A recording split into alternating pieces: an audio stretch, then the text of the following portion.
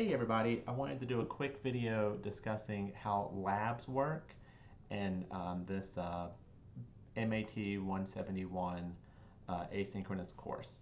So we're going to pick on the very first lab assignment just as an example. So each lab is formatted the same way. Labs are typically due on Thursday. Let's just glance at the calendar here. I can show you. Labs are typically due on Thursday, with the exception being the last lab is due on Wednesday, so you can complete the test on Thursday. Okay, um, so let's pick on the first lab here. Labs are graded out of 100, and they are always 4 questions long, exactly 4 questions long. Each question displays at once, and you need to provide work. So I have just some random example work here. Here is the first part of this question. So the question here is written in blue and the work is written in red. This would be good work for the first part of this question. And just something random I had saved already. So I would want to click on add work, and then I would want to click on choose a file, and I would want to find that lab work example that I just find that file. So what most students do is they write out their lab work by hand on paper, and then they take their cell phone, normally they take an electronic device, they take a picture of their work, and then they attach that work to their lab.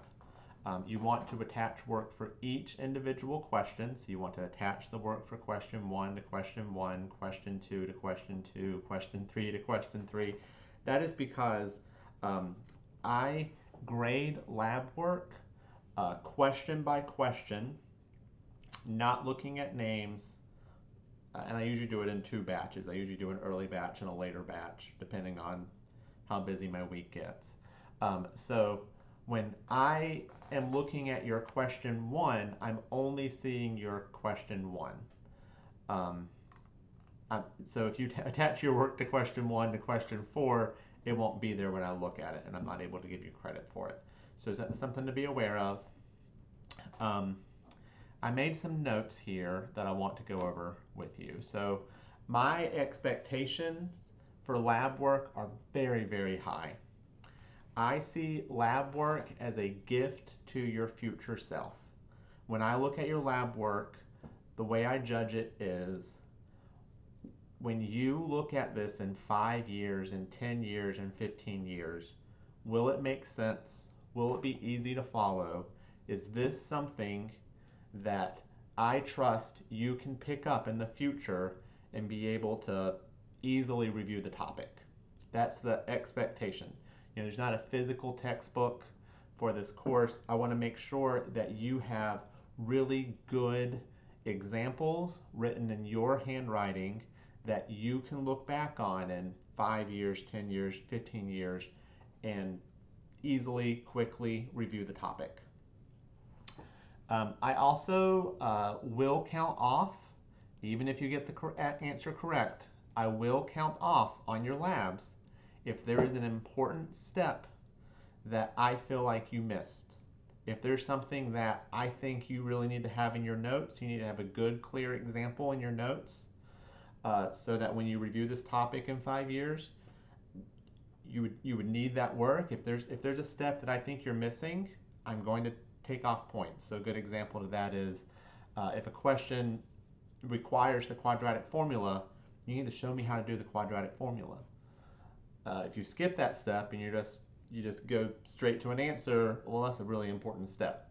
So if you're missing an important step, I will take off points. It's something that I consider important. I will take off points. And if you're missing all of the steps that I think are important to this question, or if I don't feel like your work is relevant to the question, you're not going to get credit for it. Your lab grade is based off of the quality of your work. So if you just put in answers and you don't provide work, you are getting a 0 on the lab, even if all of your answers are correct. If you put in answers and your lab work is not related to the question, you're getting a 0 on this lab. So I want to see really good, strong lab work. And so I really encourage students, email me your labs, send them to me. I'm happy to check your labs. I'm happy to give you feedback.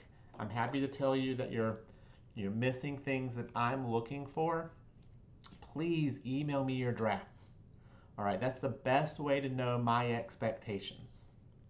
All right, I don't want you to learn my expectations after I grade the lab and you go, oh, I didn't know you were looking for that, or oh, I didn't know you wanted me to include that.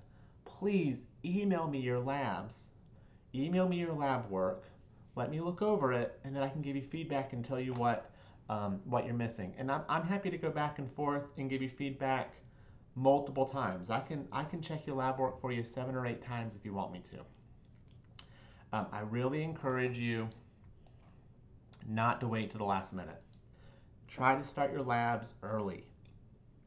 It's okay for you on Monday to go ahead and open the lab, read over it, go, oh, I can knock out this question or this question already, and I'll make note of these other 2 questions or other 3 questions. And as I'm working through the homework this week, when I come to a question like this, all these lab questions are pulled from the homework assignments. When I come to a question like this, hey, I'll go ahead and work on the lab. The earlier you email me your lab, the more times I can give you feedback, the more we can go back and forth.